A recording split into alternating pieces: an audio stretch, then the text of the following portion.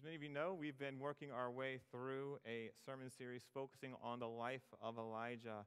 And today we're going to be wrapping up this series, and we're going to be focusing on our attention on what took place in Elijah's life after this tremendous victory that we talked about last week. And so just for a quick review, if some of you don't know about Elijah or don't know about his life, Elijah was a prophet of God who spoke to the people of Israel. If you have your Bible with you, it can be found in 1 Kings chapter 17. Elijah kind of burst onto the scene. And the circumstances regarding Elijah, his life, and the times there in Israel, which is where he was at. Israel had 19 consecutive evil kings, leading them away from worshiping Yahweh, who was the one true God, to worship specifically the false gods of Baal, who was the sun god or the fire god, and kind of like his wife, the goddess Asherah, who's the goddess of fruitfulness or fertility. And so Israel was led astray by the evil kings to worship these two false gods. And so what God did was like, hey, Elijah, enough is enough. It's time to confront the evil that, Israel was supposed to be my people. I was supposed to be their God, and they were supposed to worship me. It's time to confront them. So for over 200 years, they had been gradually falling away from God. All right? And they've been stepping away time and time again. And so God's like, hey, for the sake of my people, I need to bring my people back into a relationship with me, because as they move farther away, their hope for being my children, being my people is diminished, is gone. And so Elijah says to the king, God has sent me to bring judgment against you. And they were an agrarian society. They were farmers. They were nomads. They lived off the land. They were shepherds, things like that. And so they needed crops.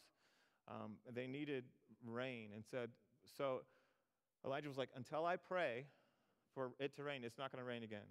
And so for 3.5 years, the Bible says, it didn't rain. 3.5 years, the people of Israel suffered because of their unwillingness to turn back to God. And it wasn't the fact that God hadn't sent prophets and judges and people to lead them back. They did. They persecuted the prophets. They killed the prophets. We learn. Actually, we'll read it today. We learned about it last week as well. And so God pronounces this judgment, and the confrontation was early on in 1 Kings chapter 17. But God didn't just continue the confrontation. He told Elijah, go and hide. So for 3.5 years, first of all, he sent him to the Kerith ravine, which was a time of testing, a time of trying.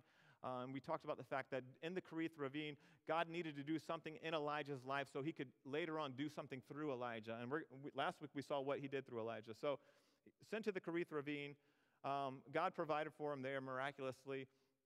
After that, he went to Zarephath to a widow, and she was basically given up. She was like, hey, I've got just enough flour, just enough oil to make one last meal for myself and my son, and after that, we're going to eat this meal and we're going to die.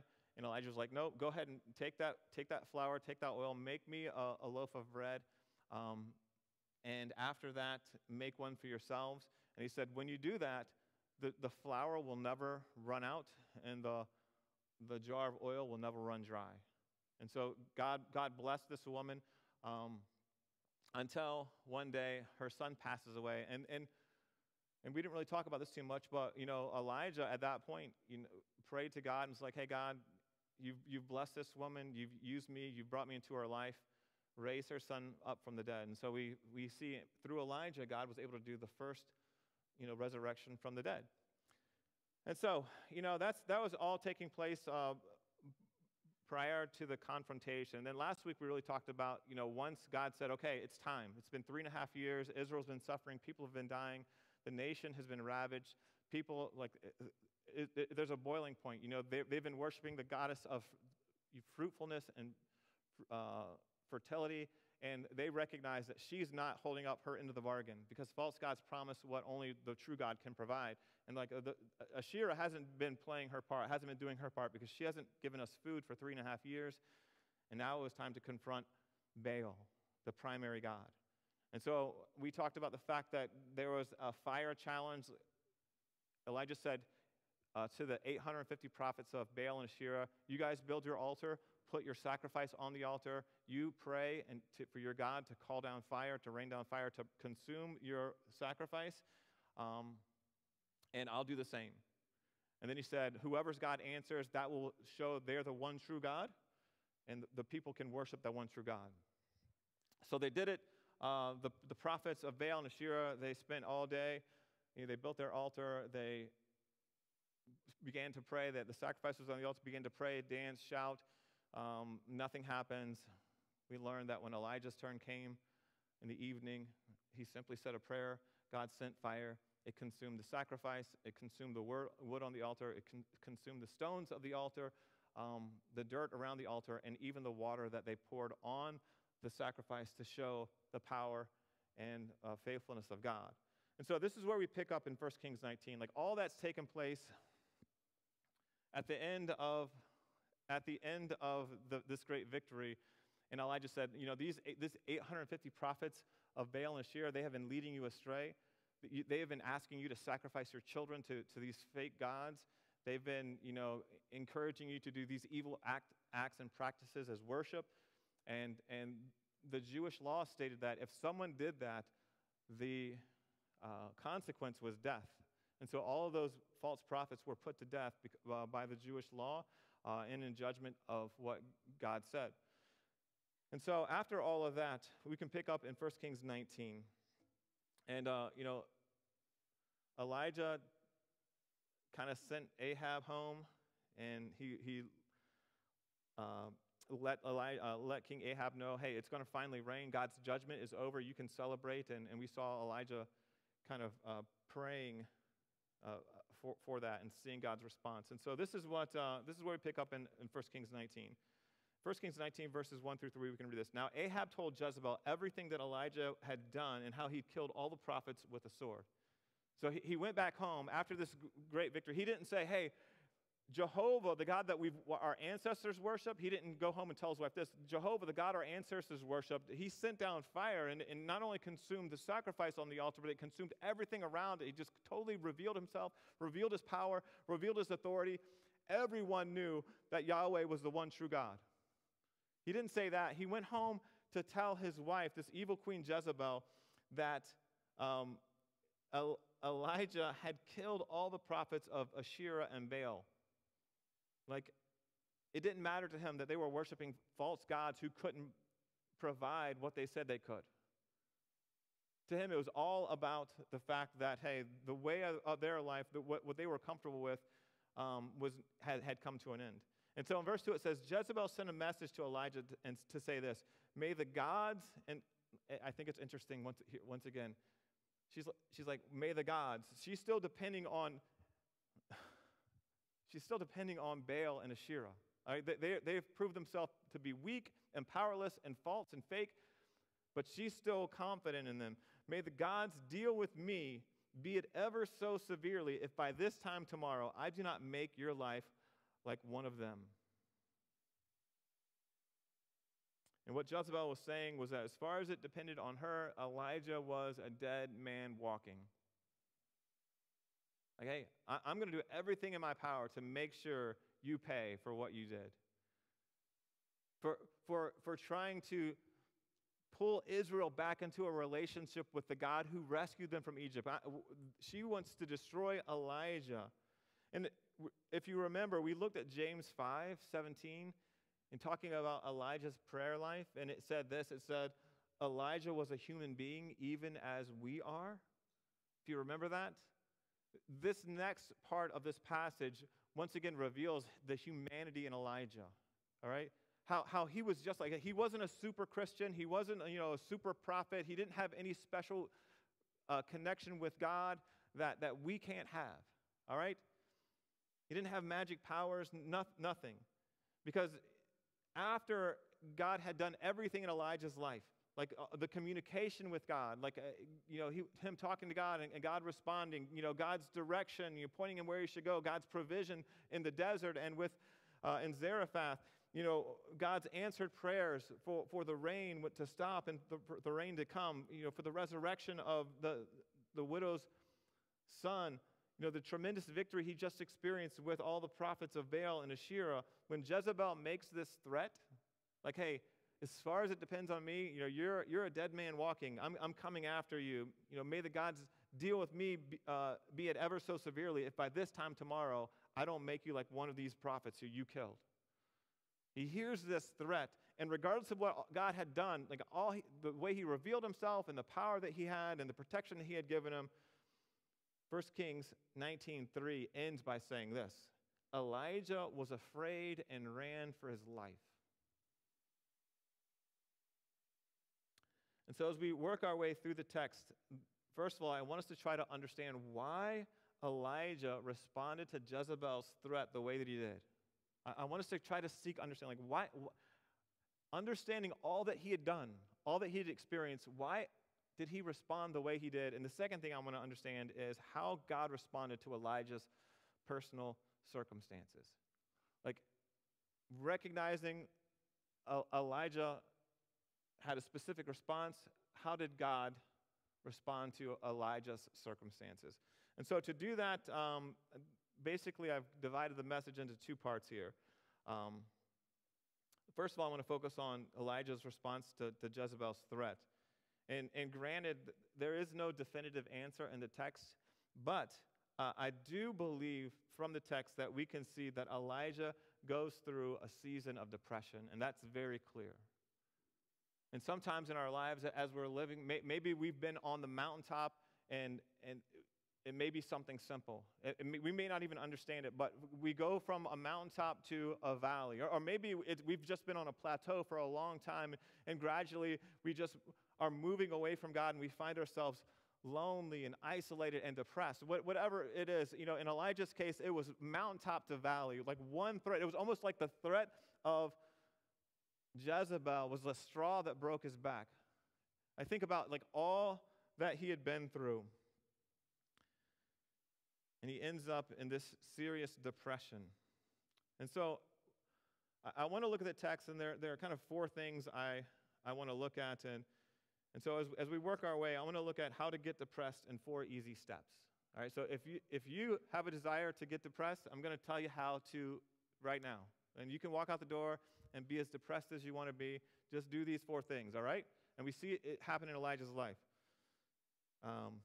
So let's, first of all, read the passage, and then we'll talk about it. In 1 Kings 19:3-5, we can read this. It says, Elijah was afraid and ran for his life. When he came to Beersheba in Judah, he left his servant there, and while he himself went a day's journey into the desert, he came to a broomstick and sat down under it and prayed that he might die. He says, I've had enough, Lord. Take my life. I am no better than my ancestors. Then he lay down under the tree and fell asleep. All right, so step 1 in our journey into depression is this. Simply just wear yourself out. Wear yourself out. Think about Elijah and all that he had gone through up to this point. Like he had a 3.5-year roller coaster ride.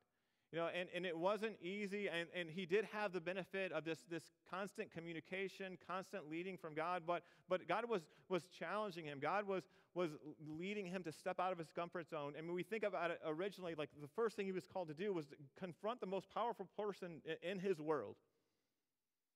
Like, go confront the most powerful person that you could walk up to, and knowing them to be evil and not God-honoring. Sometimes you feel confident approaching someone and confronting them because they're a godly person and you're godly, and you want to help them become the best version of themselves. And so sometimes we have to hold people accountable. Sometimes people have to hold you accountable. And when it's done in love and people are godly and they're humble, they receive it. It's not fun. It doesn't make you happy, but people recognize that it can benefit them. That wasn't the case with Elijah confronting King Ahab. As a matter of fact, that whole time after that confrontation, King Ahab sought to have people take Elijah's life. So he was basically a man on the run for 3.5 years. And the thing about Jezebel's threat, it was the same threat that he was under for the last 3.5 years. So he confronted King Ahab. He had to pronounce judgment on Israel. That probably was very emotionally challenging for him, knowing that, the people of Israel would have to suffer because of their wickedness, because they weren't trusting in God. He had to go into hiding. He had to leave his family and his surrounding and his comfort. During the drought, he had to live like in the desert in the Kerith Ravine. He had to move to Zarephath and live with this widow and being dependent kind of on her, God blessing her so she could bless Elijah. He had to confront 850 prophets by himself. He had to execute God's judgment on the false prophets. And now, after that's taken place, Jezebel's like, hey, you're as good as dead. If it depends on me, you're as good as dead. He's like the number one person on Israel's most wanted list. The queen says, I'm going to do everything in my power to make sure you're dead as soon as possible. And then in 1 Kings, it tells us that he's afraid and he begins running for his life. And I think all that's going on in Elijah's life, I can imagine that he's just not physically exhausted. Like physically, like running for his life isn't like jumping on an airplane, or it's not like jumping in your car and driving away. Like he literally was physically running for his life, all right? He didn't have convenience stores that he could pop into to get something to eat. He would be dependent on what he could find, or maybe there were some people, but he was going to isolated places. He was going into the desert, so there really wasn't that either. I imagine he wasn't just physically exhausted, but from everything that happened over the last 3.5 years, I imagine there was, just mental exhaustion, emotionally exhausted, spiritually exhausted from all the tension and the stress and the anxiety and the uncertainty that he faced on a daily basis. I'm going to ask you, like in times of stress or busyness or uncertainty, how often do we find ourselves just feeling worn out and exhausted? I mean, to me, it's like something I feel like I say every other day. Like, man, I am so tired. And sometimes it's physical tiredness, but sometimes it's mental. Like I'm just like thinking and planning, and things not happening. I have to rearrange things, and like sometimes it's mental, sometimes it's emotional. Like just if you're counseling someone, you're invested in someone, or things don't work out like you want, you're disappointed, you're emotionally exhausted. Sometimes it's spiritual. Like you know what it's like to be on the mountaintop with God. You know what it's like to walk in his presence. You know what it feels like when you're empowered by him. And in times we feel distant from God, and maybe we've wandered away, we've taken our eyes off of him, and we feel it, we sense it, and we want to go back. And so we're just spiritually exhausted. How often do we find ourselves just constantly busy? And no matter how much we plan or how much we organize or how much we work, there always seems to be this long list of obligations that we have to fulfill and expectations that people are looking to us to fulfill. They all need to be accomplished. And so whether it's spiritually or physically or mentally or emotionally, how often do you feel exhausted in your life? If you want to get depressed, just continue to wear yourself out. Step 2, as we continue looking at the text this morning, the second step on our journey into depression is to shut people out, all right? So you can wear yourself out. The second step is shut people out, and that's exactly what Elijah did. In the text, he abandoned his closest friend, his servant. At first, Elijah at least had his servant, and as he's running off into hiding and trying to run for his life, at first he at least had his servant with him. But in 1 Kings, it tells us when he came to Beersheba in Judah, he left his servant there. And while he himself went a day's journey into the desert. And oftentimes, we do something very similar in our own lives when we start feeling overwhelmed, when we start feeling anxious about things. Oftentimes, we abandon the people that are close to us.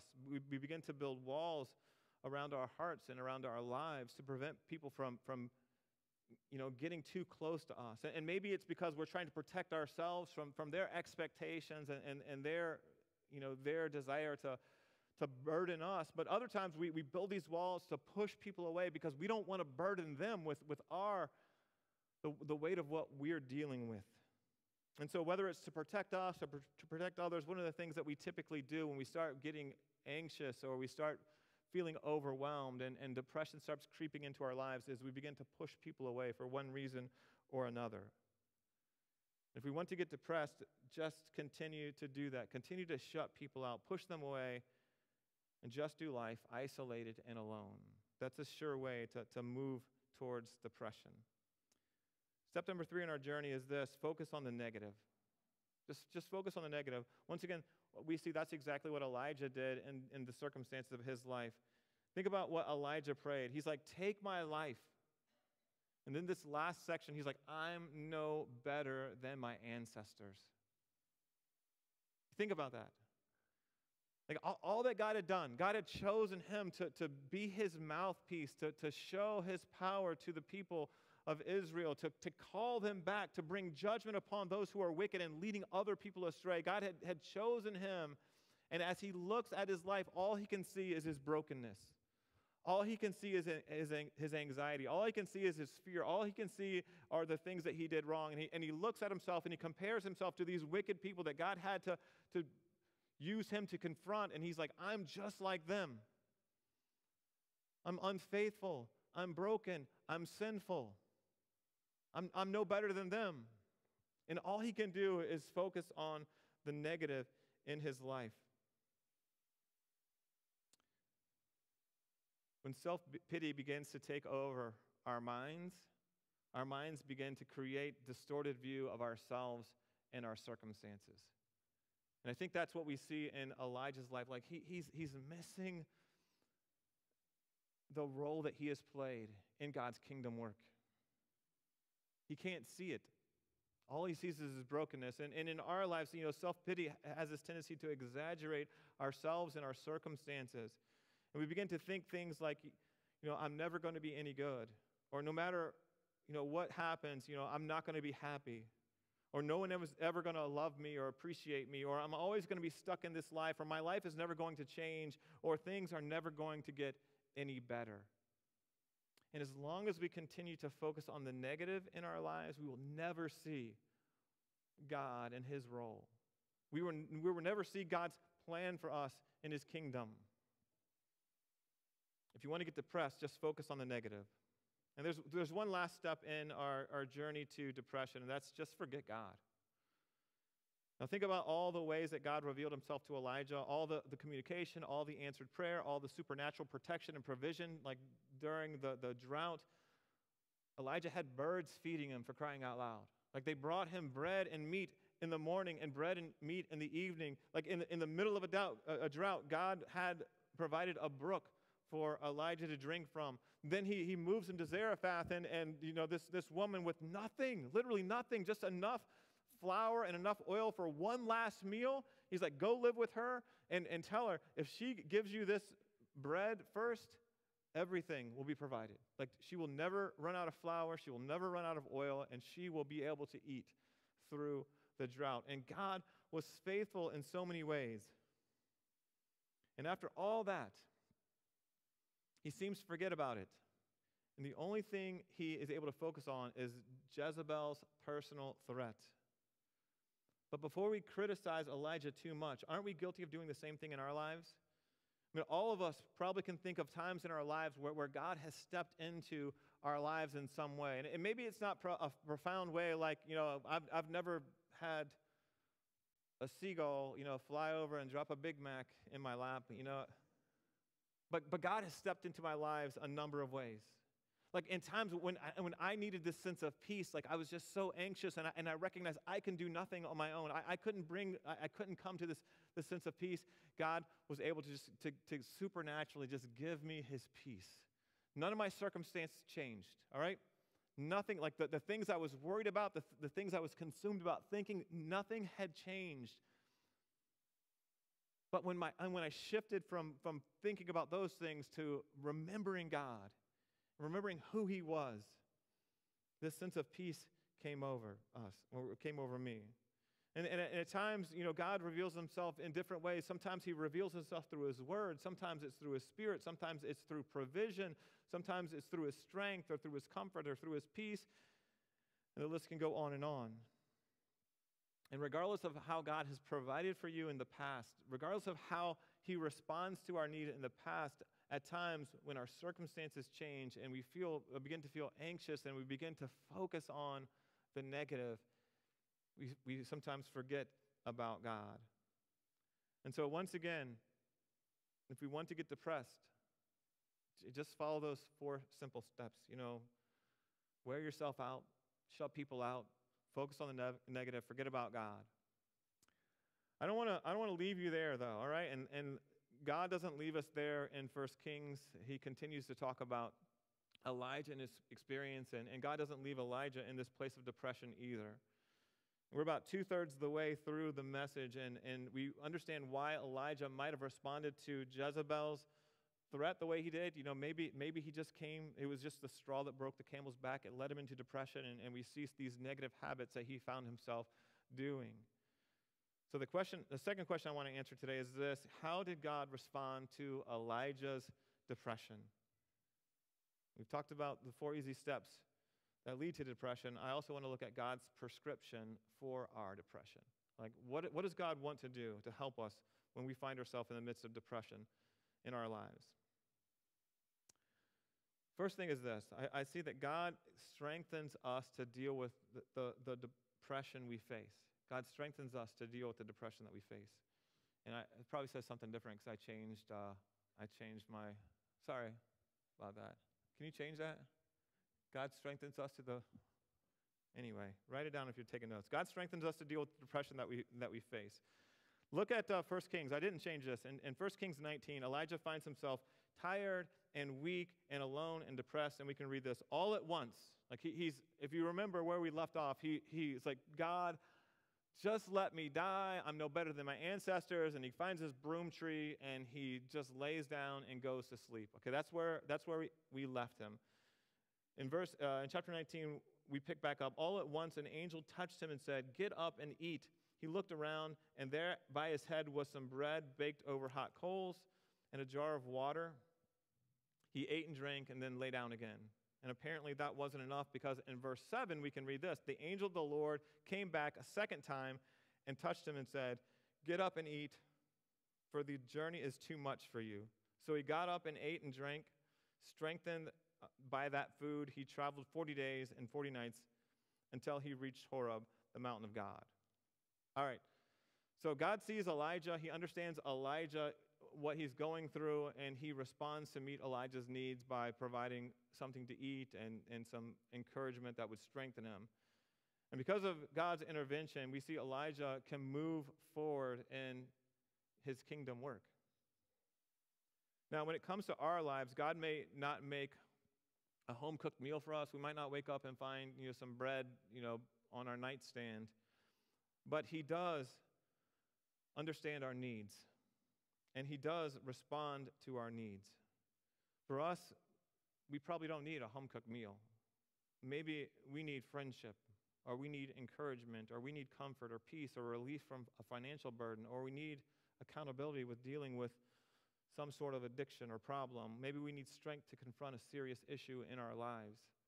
Whatever it is, God is faithful in knowing and responding to our needs. The fact of the matter is, it may not be how and when we want it or expect it, but God is faithful in meeting those needs in our lives. So as we move forward, you might want to just wait for me, Robin, to say these, because they may not match what you have. Because I knew it was going to be a long message. I got 1 minute and 49 seconds left, and I got 2 more points because I had cut one out, and I combined them. So here we go. Step number 2, God speaks in ways we need to hear him. Is that what I had? God speaks in ways we need to hear him. All right, awesome. In 1 Kings chapter 19, 9 through 12, it says this: there he went into a cave and spent the night. All right, so Elijah, where we left him, he was weak, tired, sleeping under a bush. God woke him up, fed him, allowed him to go back to sleep. He woke him up again, fed him again. Because of God's interaction with him, he's like, hey, go to the mountain of God, which was a 40-day journey. And so he gets up. I'm assuming God provided for him for those 40 days as well. And he finds himself there. Then he went into a cave and spent the night, and the word of the Lord came to him. "What are you doing here, Elijah?" He replied, "I have been very zealous for the Lord God Almighty. The Israelites have rejected your covenant. They've torn down your altars. They put your prophets to death with the sword. I am the only one left, and now they are trying to kill me too. The Lord said, go out and stand on the mountain in the presence of the Lord, for the Lord is about to pass by. Then a great and powerful wind tore the mountain apart and shattered the rocks before the Lord. Right? But the Lord was not in the wind. After the wind, there was an earthquake, but the Lord was not in the earthquake. After the earthquake came fire, but the Lord was not in the fire. And after the fire came a gentle whisper. All right, and it says that when Elijah heard it, he pulled his cloak over his face, and he went out and stood at the mouth of the cave. Not only does God know our situation and our circumstances, not only does God know what we need, we also see that in his response, he knows what we need to hear, and he knows how we need to hear it. I find it really interesting in this passage, thinking about God and his interaction with Elijah. When we think about the history, the 3.5 years, like and just the recent history, the last 2 months of Elijah's life, how God spoke to Elijah in so many powerful and profound ways. Like, there was no, like, even when he spoke, it says, Elijah put his hood over his face. It's a sign of humility. Like, I'm not worthy to be seen by you. I'm not worthy to look on you. A sign of humility. And so in the past 2 months, or if you want to go back to the past 3.5 years, God had spoke to Elijah in so many powerful and profound ways. And in this circumstance, like, God was like, hey, I'm still this God. I'm still all-powerful. I'm still capable of doing these amazing things, but it wasn't through the wind that was strong enough to shatter rocks. I can't even imagine that. The earthquake or the fire. And God has the power to bring those to be, but God appeared to him or spoke to him in this gentle whisper. And so to me, that just represents the fact that, God is all-powerful, but God is very intimate and personal as well. And that is exactly what Elijah needed at the time. He had experience with God and his power and the fact that God was totally transcendent and above him.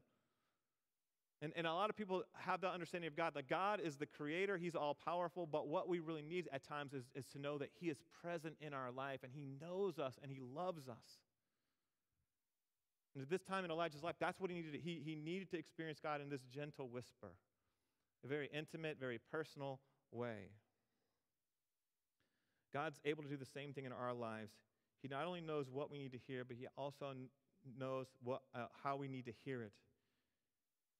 And like I said, at times he's able to speak to us in different ways. Sometimes he speaks to us through music. Sometimes it's through creation. Sometimes it's through his word. But sometimes God just speaks to us through this gentle whisper. The question is, are we willing to listen? Are we willing to just focus on him and listen for his voice in however way he wants to manifest it? There's one final thing I want to point out this morning, and that's God helps us deal with our depression by revealing his purpose for our lives. God reveals his purpose for us. In 1 Kings 19, 15 through 16, we can read this. It said, the Lord said to him, go back the way you came and go to the desert of Damascus. When you get there, anoint Hazael king over Aram. Also anoint Jehu, son of Nimshi, king over Israel. And anoint Elisha, son of Shaphat, from Abel Meholah, I'm not sure how to pronounce that, to succeed you as prophet. He's like, hey, Elijah, I understand the stress. I understand the weariness. I understand the isolation that you've been feeling. But you still have a purpose, and I still have plans for you.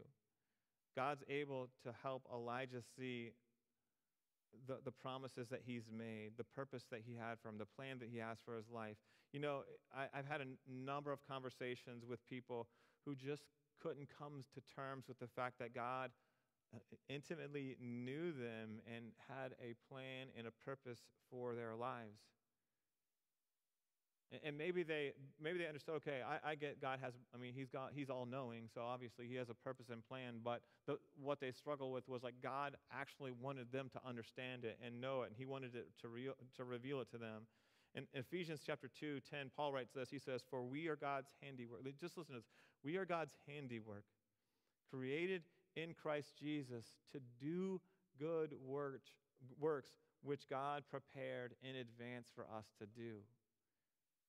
As we think about that passage, he's like, hey, Paul is literally saying you were created by God so that you could accomplish those things that God had already planned for you to do. Like in his mind, it's as good as done because he uniquely prepared you to do these things. And sometimes for us, that's like going into the community and showing love. Sometimes it's investing in your family. Sometimes it's investing in your spouse. Sometimes, it's investing in your neighbor. Sometimes it's just in humility, serving others or loving others. Sometimes it's generously giving and being hospitable, inviting people into your house. Whatever it is, God has these. He's created you uniquely. He's gifted you uniquely. He's empowered you to do what he has planned for you to do. We just have to be faithful enough to be willing to step into those things. When it comes to God desiring for us to know what his plans are, I love Psalms 32, verse 8. King David records this. And these are God's thoughts that he's trying to establish for people to understand. God states, I will instruct you. He's talking about all of us. I will instruct you and teach you in the way you should go. I will counsel you with my loving eye on you. Have you ever realized that God's like, hey, I want to help you know what I want from you. How you can serve me, how you can love others. I want to help you see that. And I'm going to be constantly watching you to encourage you and to open doors for you and to empower you when you need it and encourage you when you need it and give you comfort when you need it and give you boldness when you need it and give you the words when you need words to say. I want to do that for you. That's God's attitude. And so as we come to terms with this reality of God knowing us and having plans for us and wanting it to reveal it to us, I think the praise team can come too, and we're going to wrap things up. The reality is we have this opportunity. Okay, Elijah was confronted. He was overwhelmed by the circumstances of life. And in the moment that we read about in 19, his eyes were definitely off of God. And he was in the midst of doing God's work. Believe me, and I find myself there. Like you work at a church, you think, hey, how can you struggle? Like how can you have spiritual issues when you work at a church? Sometimes you're so consumed with doing the will of God that you don't invest time in the relationship with God. And I think that's what we find in Elijah's life. Like he's so busy working for God that he's failing to invest in his relationship. And so when he has this threat, the straw that broke the camel's back, he goes into this serious depression, and he's like, it's not like, hey, God's provided for me in every other instance of my life. He can provide for me now. He's just so consumed by, what maybe he didn't do. Because he's like, I'm no better than my ancestors. He sees his unfaithfulness. He's like, well, I'm no better than them. And so what he does, and he finds himself weak and alone, focusing on the negative, forgetting about God. And God's like, hey, let me restore you. Let me give you an understanding that you have purpose and I have a plan for you. And I think when that reality strikes us and we realize that, hey, God knows me and he loves me and he has a plan for me and my life has purpose and meaning beyond myself. Like I'm meant to be a part of something so much bigger. It can help move us out of this self-pity that we feel, this depression that we feel because we're focused on our circumstances and we begin to refocus on this loving God who's constantly been providing for us. The Bible says every good and perfect gift comes from him. So all the good things in our life, and he's been blessing us through various ways. My hope and prayer is that we can move out of this season of depression into a deep, meaningful relationship with God where we can fulfill his purpose for our lives. So I'm going to ask you to stand with us and as we close our our service this morning. And we're going to sing this song. It's by David Crowder. It's a song that just points to God is waiting for us. And whatever state we find ourselves in, whether we're happy or sad, depressed or enthused, God's